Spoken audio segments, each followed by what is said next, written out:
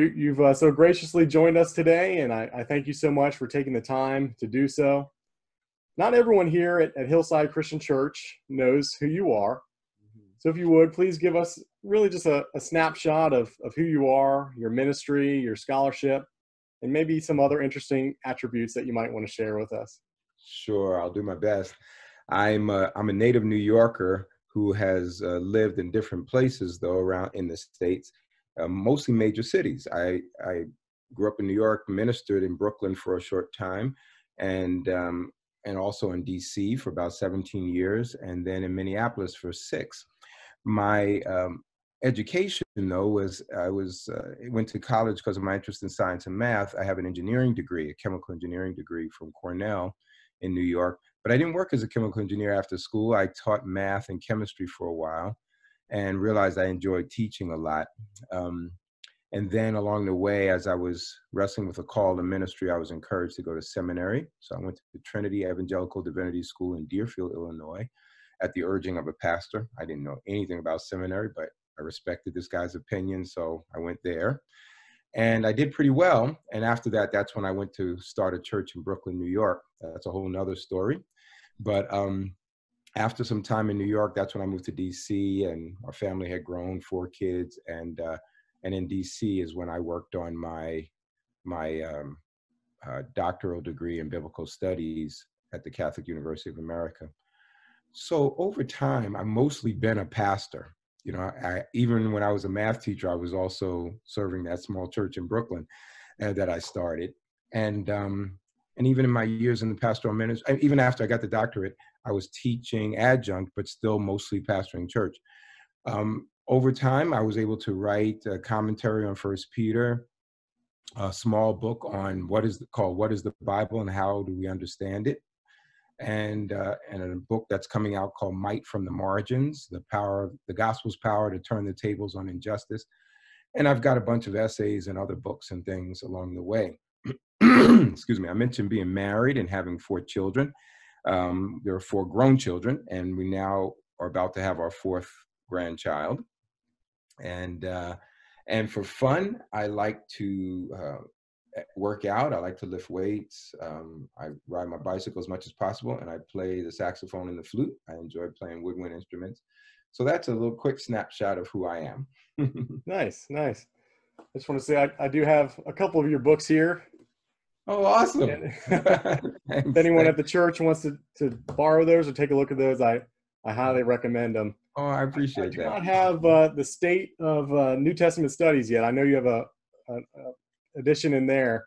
That's right. I have an essay in there. And that's a handy book just to have when you're looking for a good understanding of some of the topics in New Testament. So that's great. Oh, yeah, appreciate that. I'm waiting to get that one. That's on the top of my wish list. All right. Nice.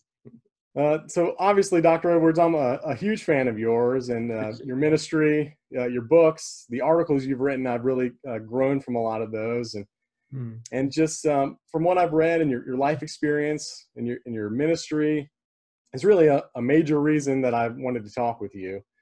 But another reason is because you're Black, and I'm white, obviously, and I'm a young pastor, and I have a lot to learn. And I've looked semi-recently just kind of at where I've drawn my influences from and who I've learned from, and noticed it's not very diverse. It's just been kind of white males. And I've noticed just on my bookshelves that issue. And I want to start off by saying, obviously, that's a problem. And I grew up in essentially an all-white school in the middle of Ohio, with all white friends, essentially in an all white church. And I've had really limited interaction with people of color really my entire life. And if I'm being honest, just looking back at my education and what I was taught in school and the way history was presented in school, we were taught about the civil rights movement. But the way it was taught, it was almost like it happened and it's over with, and good came from that.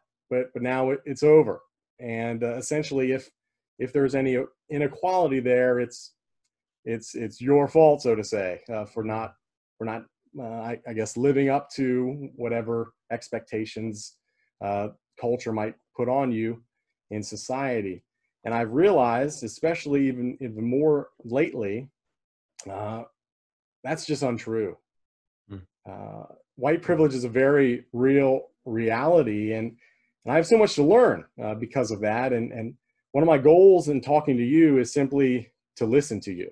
And I listen to you in your books, but I want to listen to you today. And I want to ask you, what are some ways as myself as an individual, and especially as a pastor, and you've pastored so much in your history, that I can help to do, for lack of a better word, to lay down some of that privilege that I was, I guess, born into, or maybe disperse that privilege to others. I really don't know how to word this question correctly, so forgive me for any ignorance that might be coming across. But what can I do as an individual and as a pastor to help disperse some of this? Well, William, I really appreciate your question and the spirit behind it. And there's a lot there, because in many ways, what you're describing are things that we inherit, that's built into our culture. So the fact that you study white male theologians is not necessarily because you went searching for them, but that's what you've inherited, right? Same with me. And so part of the dynamic is understanding that we're part of this bigger system that's been at work. Sometimes within Christianity, and particularly within evangelicalism, we think it's only about my individual interactions, right? Personal salvation, personal decisions. And that's a pretty American way of thinking, because we tend to be individualistic. So what you're getting at is this bigger, more corporate dynamic, right? To say that I'm a product of a lot of things that have been going on in the world. So I think one of the steps is what you're doing is recognizing that you're swimming in this thing. Even when we use the word privilege, it's offensive to some white people I know, because they think, or they interpret that. I don't know what people think, but they've interpreted to mean that doors automatically open for them, and they will quickly tell you how hard their life has been. I mean, what the privilege means is to say, however hard your life has been, it hasn't also had to deal with racism. So the notion is that for some of us who've also had a hard life, we also have had this burden of trying to figure out, when things don't go well, is it also about who I am? Why am I treated, these ways? So I think the first response is what you're doing. You're assessing where you are in the grand scheme of things, and you're opening your heart to listen and receive. That, to me, is fundamentally the right perspective. I would also say, and I know you have we may get to this again later, but there's a posture of placing oneself in that position of learning over the long haul. So we're in this funny moment right now, right? And I'm seeing a lot of self-flagellation on Facebook, people just saying, oh, it's horrible and that kind of stuff. And we might get through this moment with some people being sad and angry and frustrated. And then we'll start to level out a little bit, and people will realize, oh, it means more change. I'll give you a quick anecdote. I was hired at a church back in the 90s after I left the church planting experience. And I got hired at a church that was predominantly white, but it was in Washington, D.C. And I was naive enough to think that the church meant what it was saying in terms of wanting to be more diverse and include people in the city and minister cross-section of people. And I'll just be straight, they didn't really mean that, at least not in the leadership. A lot of people in the pews wanted that. But as soon as you say, well, maybe we could do something differently, maybe we could expand the way we worship on Sundays or a gathering time. Maybe we could expand the way we think about things. No, what they meant was, we want to do things just the way we've been doing it, but Black people can come and maybe join in that, as long as they do things exactly the same way we've been doing it, right? Yeah. That story is commonplace among my African-American friends, my age and even younger, who realize that you say you want us, but you don't really want to change anything. So part of the reality is to say, if I am going to learn something from others, maybe I honestly, really, truly should practice what it means to receive that teaching from someone else, and actually put myself in a place where I don't always get my way. Hmm. And so that's part of it, right? And there's many layers to this, William. So I don't want to oversimplify, but that's Sure. that's the basic posture that I think is helpful. Yeah. That's good. That's good. I appreciate that. Mm-hmm. Well, personally, I must say, I loved your commentary on First Peter and the Story of God commentary series. Thank you. And obviously, one of the major topics of that letter, just in and of itself, which you address so well, is the topic of suffering. Mm-hmm. And tragically, recently, we have witnessed some incredible suffering on the news, and the deaths of Ahmaud Arbery and George Floyd and many others. And these acts of injustice, well, while they're right in our face and they're fresh and they're new, are not new in a sense. Mm-hmm. Injustice and suffering, Mm-hmm. and these murders have specifically sparked outrage and protest, and understandably.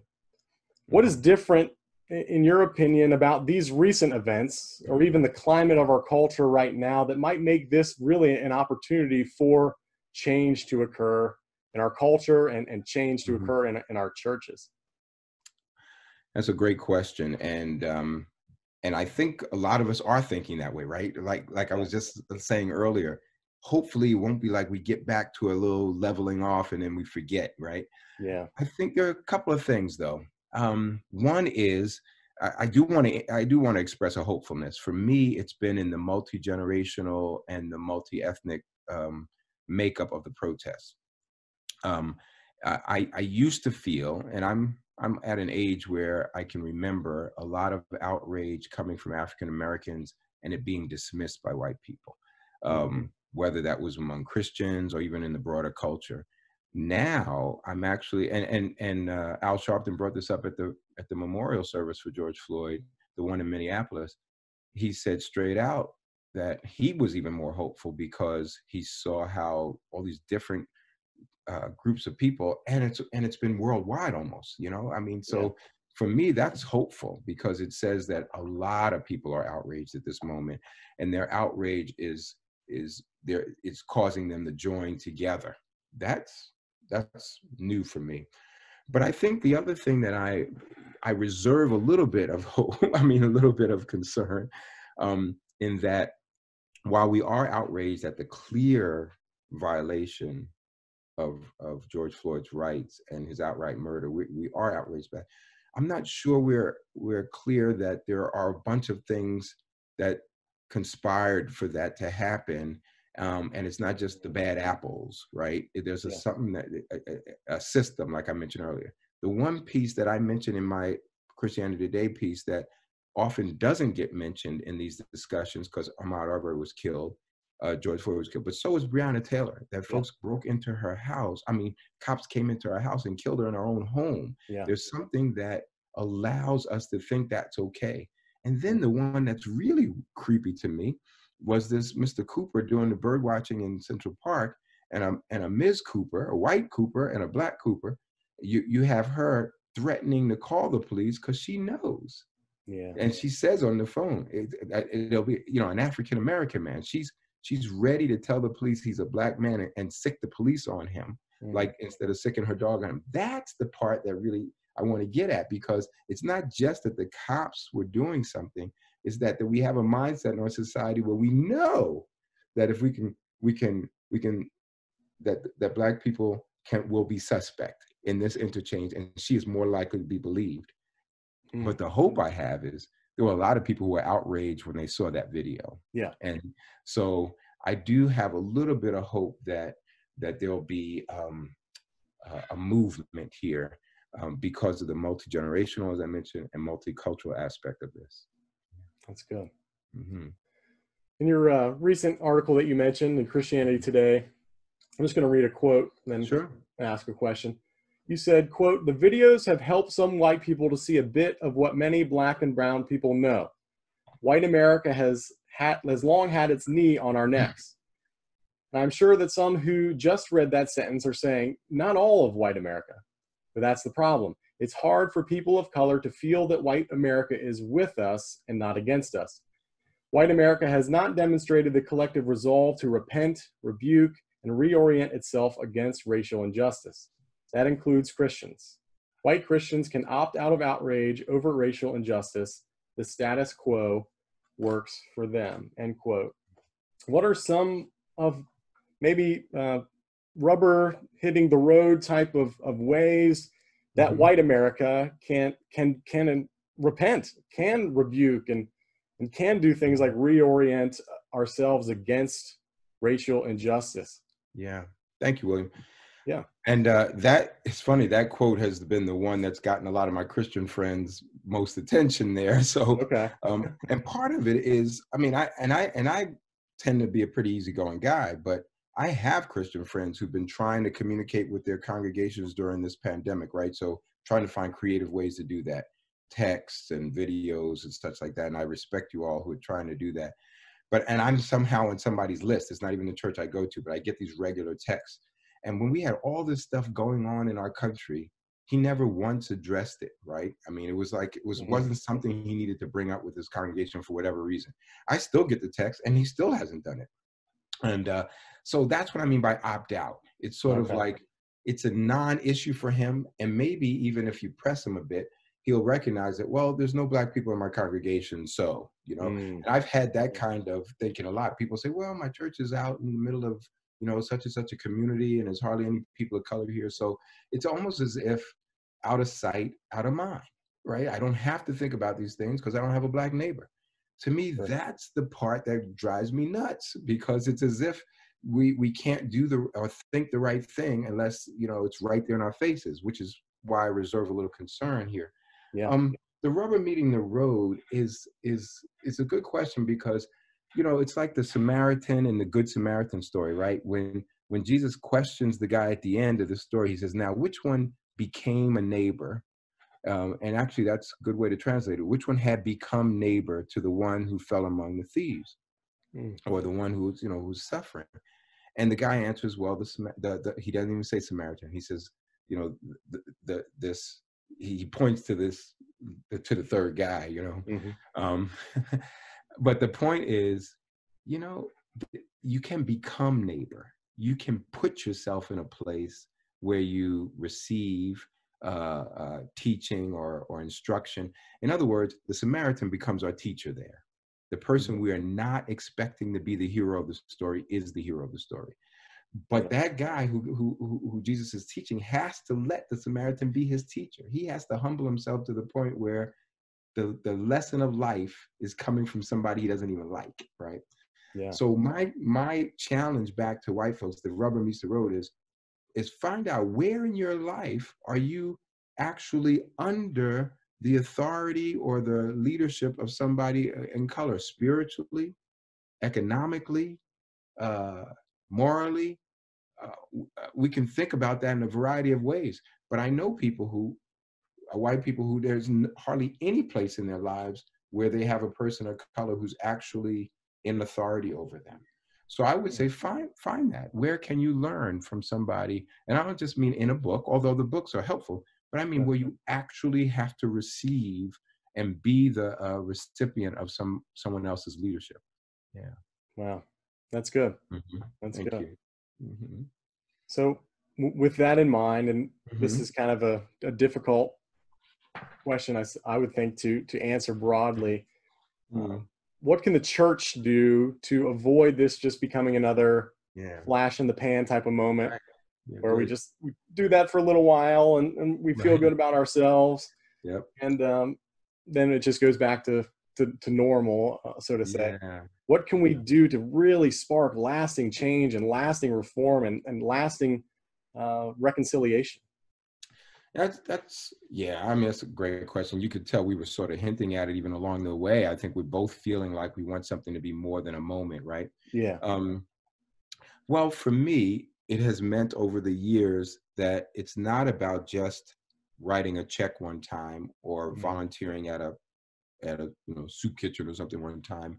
It's not taking my missionary foray into a certain world and then pulling myself out of it.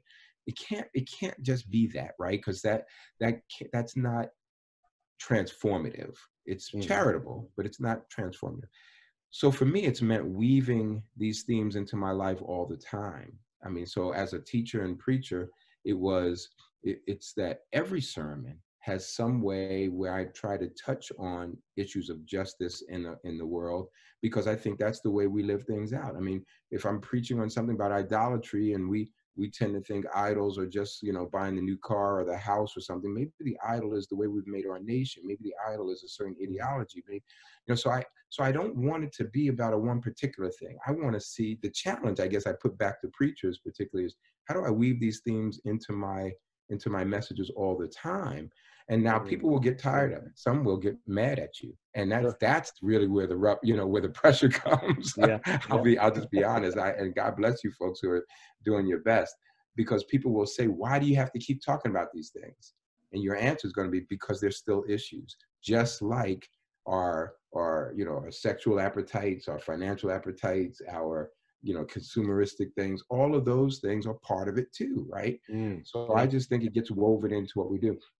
But I would also say finding ways to build relationships cross-culturally, between congregations and families, because ultimately the proximity of genuine relationships starts to shape how we look at life, right? So if we have friendships, and I mean really good connection, not casual, yes, I have this Black friend, but if we actually have some meaningful long-term relationships, it'll help to shape how we look at the world.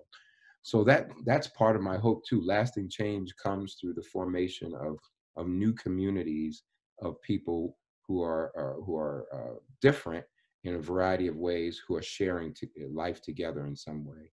Yeah. That's good. Yeah. Is there anything else that you can think of, maybe we haven't touched on, that the church can do more to equip ourselves to minister against things like racism or just injustice in general, or even maybe police brutality? Any way that the church can be equipped in any more form or fashion that you can think of? Yeah, I'm not an expert on activism. I find myself following the lead of those who are. So when I was in Minneapolis and there was a police shooting of Jamar Clark, Black Lives Matter activists were out, and a bunch of us clergy went to the rallies because we wanted to be, as somebody put it, chaplains to the movement. We wanted to keep our Christian witness present, even if we didn't join in every aspect of a rally or of a protest. We wanted our Christian voices present. So sometimes there's an activism, right? That's part of it. Sometimes there's an education piece. But I'm reluctant to name a particular action because, my goodness, it's multifaceted, right? So some people, it's a matter of working in a local way. Some people, it's a national platform. God opens doors in different ways. But I think it's the same related to the previous question, in that it's a longer term weaving into our lives how we speak against things. Yes, social media is a platform, but social media it's got its limitations, right? I mean, you can say something and then people will give a snarky answer back, and then next thing you know, you got this side thing going on and you're not really dealing with the issues, right? I mean, it's great, but it's also, a problem. So I guess what I'm saying is that there's a lot of ways to equip oneself. Activism is one, but there's a spectrum of ways we can be involved. I mean, it could be something as simple as helping to correct bad thinking when we're sitting at a dinner table and people start making racist comments, or excusing the actions of people like the guys who hunted down Ahmaud Arbery. Maybe it starts there with our own ability to keep some folks in check and say, well, you know what, this is not the way that we could look at it a different way, right? And help people to see the injustice, I guess I'm getting at. That's good. Yeah. So it's a start anyway. Well, thank you. Yeah, thank you. Well, to close, as we kind of round this out, could you just maybe give us maybe a few resources to maybe continue this process of learning as a church, maybe within small group context, Sunday school context, or just that we can sprinkle into our daily conversations that will spark some transformation and lasting change with us? Well, honestly, there are a lot of resources out there, and as an older guy, I tend to miss some of them because I'm not on social media as much as others. But there's a few people that I know, and there's some. So, for example, there's some young women who have a podcast called Truth's Table, and and it's awesome, and they discuss contemporary issues, 3 African-American women, and they are helpful in being able to guide us to some important issues. Jamar Tisby has a book out called The Color of Compromise, where he talks about Christianity's complicity in racial oppression over the years. It's a hard thing for people to see, but he's going to have his doctorate in history. I think it's in history over time, pretty soon. So it's a historical work. It's a academic work, right?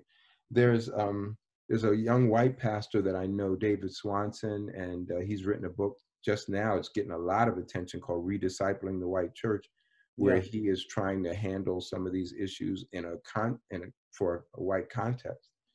There's a lot of resources like that. I'll shamelessly plug my own book that's coming out called Might from the Margins, as I mentioned earlier. And that book will be out in September. And I try to blend my pastoral and academic life together to make a case for how we can be learning lessons, and not just learning, but putting into practice some things that would work against the injustice in our world. Yeah. That's good. So that's a few resources. Yeah. I appreciate that. Sure. Well, before we close, could you just tell our church maybe where they can find you online if they want to connect with you a little bit? And sure. My initials are DRE, Dennis Robert Edwards. So, and I'm a reverend and a doctor. So almost everything is Rev Dr. Dre. So I'm there at Facebook, Rev Dr. Dre, Instagram, and Twitter, and a website that'll be coming out pretty soon, also revdrdre.com. So that'll be the easy way to find me everywhere. Good. Well, if you wouldn't mind, could you close us out in prayer? Yes. I'm honored to. Let me take a moment. Lord, we give you thanks for who you are and for what you do. Lord, we are grateful for every new day. We're grateful for the gift of life. Lord, we're in some frightening times because of the pandemic. We're in some tense times with these high-profile killings and threatening of Black people. And we're seeing a lot of agitation in society. For some people, that will make them nervous because something's going to change. For some of us, we are hopeful that things will change for the better. I pray and ask that you would remember in a powerful way, and in the biblical sense of remember, where you would act on behalf of this church, for Hillside Christian Church, for Pastor William here, that you would be active to help them be the light, the salt that you've called us to be. You would strengthen them, and you would surround them with love, so that, because it covers a multitude of sin. You say that in your word. So even if we say the wrong thing and we mean well, give us the grace to know how best to correct ourselves and correct each other because of that love that's covering over the multitude of sins, and that you would bring a wholeness to this community. Help them, Lord God. We pray by the power of your Spirit and in the authority of your Son, Jesus. Amen. Amen. Thank you so much again. I really appreciate this, and have a great day. Yeah, you too. God bless you. God bless you. Thank you.